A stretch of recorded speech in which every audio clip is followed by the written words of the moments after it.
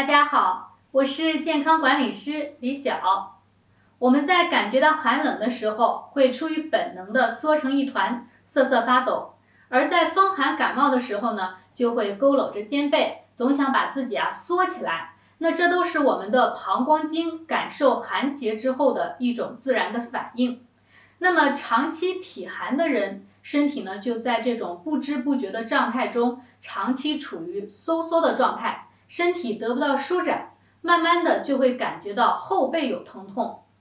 那有一些女性朋友在产后不小心受了寒，就会长期的感觉到后背痛，其实呢也是有这方面的原因。今天给大家介绍的穴位呢，被称为是身寒者的纯阳大药，适合这种经常怕冷、经常感冒、腹泻的人。那下面呢，我们一起来认识一下申脉穴。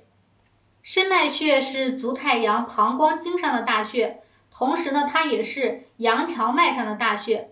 阳荞脉呢，不属于我们平时所熟知的这种12条正经，它属于奇经八脉。阳荞主一身左右之阳，所以说呢，申脉穴真的是阳中之阳的一个点。那它在哪里呢？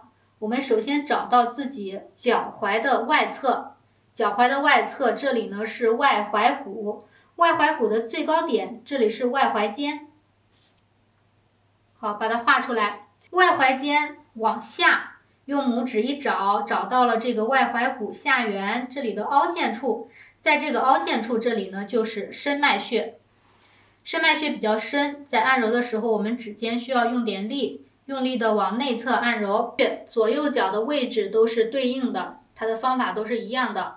申脉穴每天我们按揉可以每次3分钟，每天您有时间的话可以多按揉2次，没有时间的话呢，我们每天也要按揉3到5分钟。那您也可以艾灸申脉穴，我们在家中呢拿一根艾灸条，垂直于申脉穴，大概距离皮肤呢10厘米左右，或者是1拳的距离来进行艾灸。那艾灸申脉穴呢，可以更好的让身体的阳气快速得到补充，特别是这种脚凉、腿凉的朋友，艾灸的效果是更好的。你会感觉呢有一股热流从脚底一直沿着腿往上蔓延，非常的舒服。平时很多朋友留言说自己是腿凉，就可以每天按揉申脉穴。如果您有条件的话呢，还可以经常去艾灸申脉穴。在艾灸的时候，就会明显的感觉到有一股暖流从脚下缓缓的升起，人的身体瞬间就能舒展开很多。经常按揉申脉穴，可以散除体内的寒邪，让阳气通达我们整个后背，让身体恢复轻松。那今天这个人体的扶阳大穴申脉穴就跟大家分享到这里。我是健康管理师李晓，如果您还有什么想了解的问题，可以在视频的下方再留言给我，谢谢大家。